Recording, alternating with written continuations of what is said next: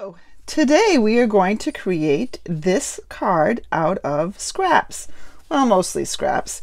You can see this herringbone pattern in the back. Those are all scraps. You can see some of my scraps over here.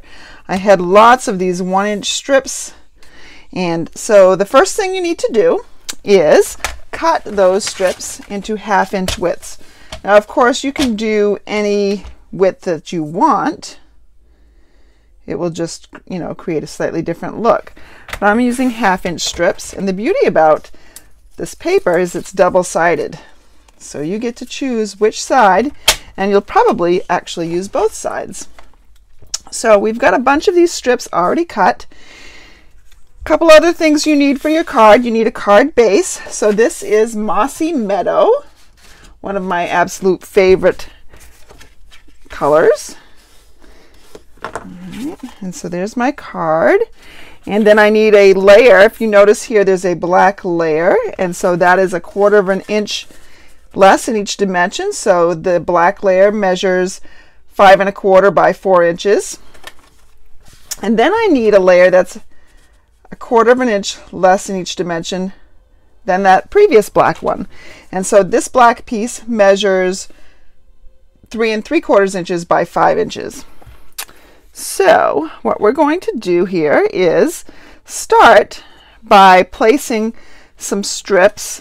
And again, it doesn't really matter which ones you put down first, as long as you sort of pay attention a little bit so that you don't get too next to each other, or you just get some nice complementary colors. So I'm going to sit down here and get started. So I'm just going to take my Tombow Mono liquid glue, and I'm actually going to figure out where I want to put it, and then I'm going to put a line. I found that this actually worked a little bit better, so I didn't get glue off the ends of my paper. And so I just started it here. And again, it doesn't matter quite the angle that you start it on. You're going to be cutting off the edges, doesn't matter. So. And now maybe I want to put this one here, except for I'm going to leave a little bit of a gap just so that black shines through. It just helps things pop off a little bit more. You can certainly butt them right up against each other for a different effect, but that's not what I'm going to do, because I want to show you what I did in my card. So that I don't actually waste too much of my scraps, which kind of seems funny for me to say, wasting my scraps, when half the time I'm overrun by scraps. I'm just going to put these as close to the edge as I possibly can. Now maybe I'm going to pick one of these to come in. So you're going to do 3 strips, all going parallel to each other, and then it will change. So I have a flower pattern here, so I don't want this flower pattern right next to it. So I'm going to flip it over and use the green side. Just a little bit more contrast. And yes, I know this has a pattern too, but it's not the same magnolia pattern that's that's on everything else. So this is the magnolia paper that went with the Good Morning Magnolia stamp set, which is such a sweet, beautiful stamp set. So I've got that going on. What I'm going to do is I'm going to flip this over, and I'm going to trim those edges. This will allow me actually to use these pieces. Not these short little ones, though. They're too short. Get that out of the way. And so now that I've got those 3 parallels done, now I'm going to actually go in a different direction. So I'm going to run perpendicular. And again, it doesn't quite matter where you start. You do want to leave that little bit of a gap as you've left on the other ones. Now let's see, what do I want to put here? Now I don't really want to put this one here because it's the green next to the green, and I don't know, I just have a thing about that. So I think I'm actually going to go back and put this one in there.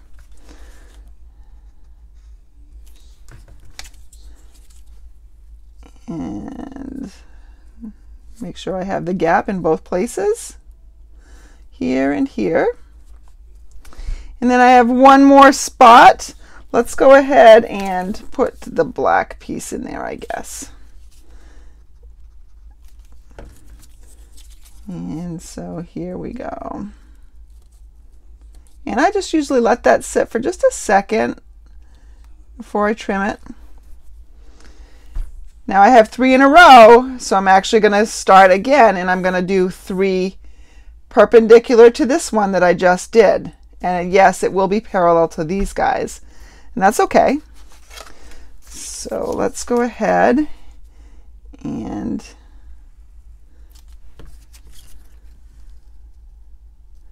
yes, I know I have these two up against each other, but it's just a small little bit. It's fine. The center is going to be actually covered up anyway when we're done. I'm going to put this little green strip in here now.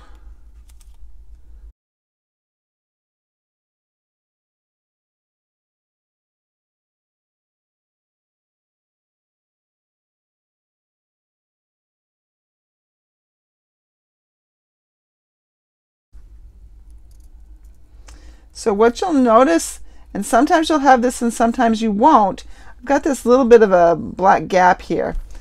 You can try to fill that in with a teeny tiny little piece, or you can just say, you know what, it's fine, it'll just be part of the pattern.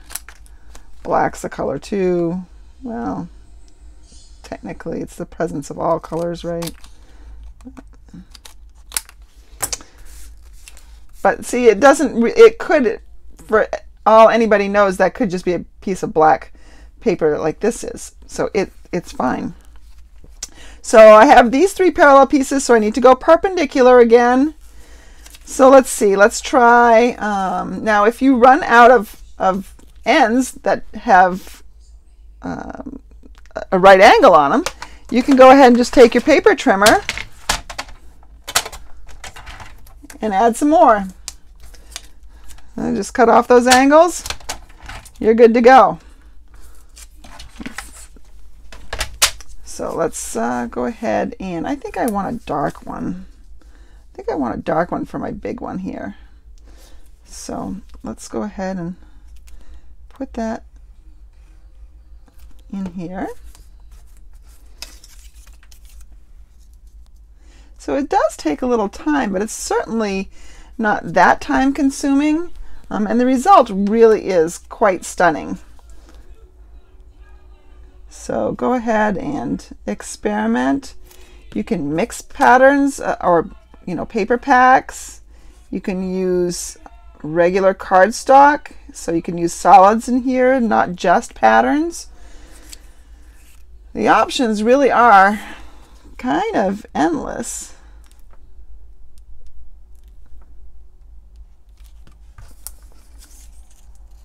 Here's another piece. So I don't know if you've been following on Facebook that I'm having a little contest, or yeah, I guess it's a contest, to use up some of your scraps. So this is an idea for you. You don't have to come up with your own idea how to use your scraps. You just have to come up with your own card. So I'd love to see them. I'm going to have somebody else vote on them.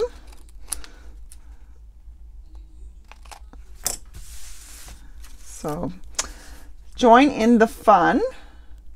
All right, so let's see. Let's go ahead, and I think I need another, not quite sure here. I'm not in love with having that one there, so I think I'm going to put another green one here. Now, if you're the indecisive type, this might not be the project for you, because it's almost a decision every single time that you lay a piece of paper down. I'm almost finished here.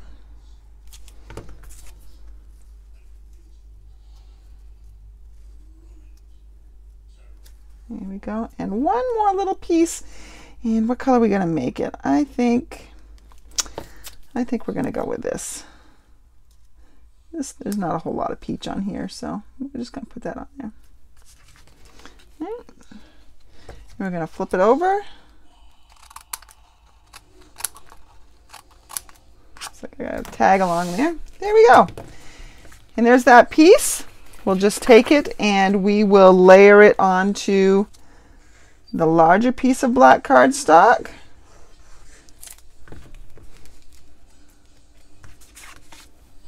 And you really do want to use the liquid glue for this, just because the tape runners tend to just be more work.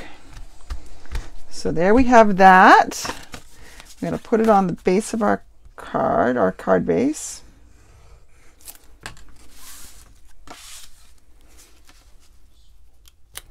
Square it up. Here we go. Now all we need to do is add a sentiment. And so I'm going to grab that Good Morning Magnolia stamp set. And I've got a piece of scrap paper here. And here's my little magnolia. I'm going to take the petal pink, which is what the color is right here. I'm going to take petal pink. And I'm going to just stamp that right in there. And then I want to put my words over it. And I'll clean this later, I promise. So I'm going to take the Thinking of You sentiment that's in this stamp set. And this, I'm showing you one piece of it, but it actually comes in two cases. There's this really big image here and some other words and a little leaf. So it's a really great stamp set. I'm going to take the Thinking of You and I'm going to stamp right over the magnolia. Thinking of You. This would make a great sympathy card, but also you can make a birthday card, put whatever greeting you want on it, obviously. So now I'm going to move everything off my space because I need to bring my big shot in.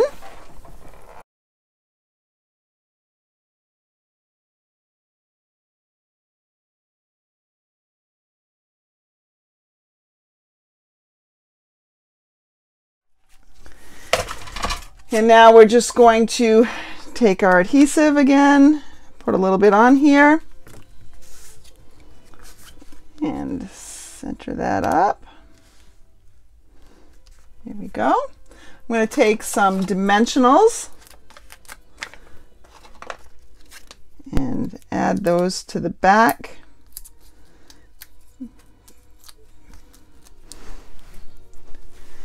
And flip this over. And of course I would add a piece of white in here. I'd probably stamp it again with that magnolia piece and probably put a sentiment in there as well. And there you have it.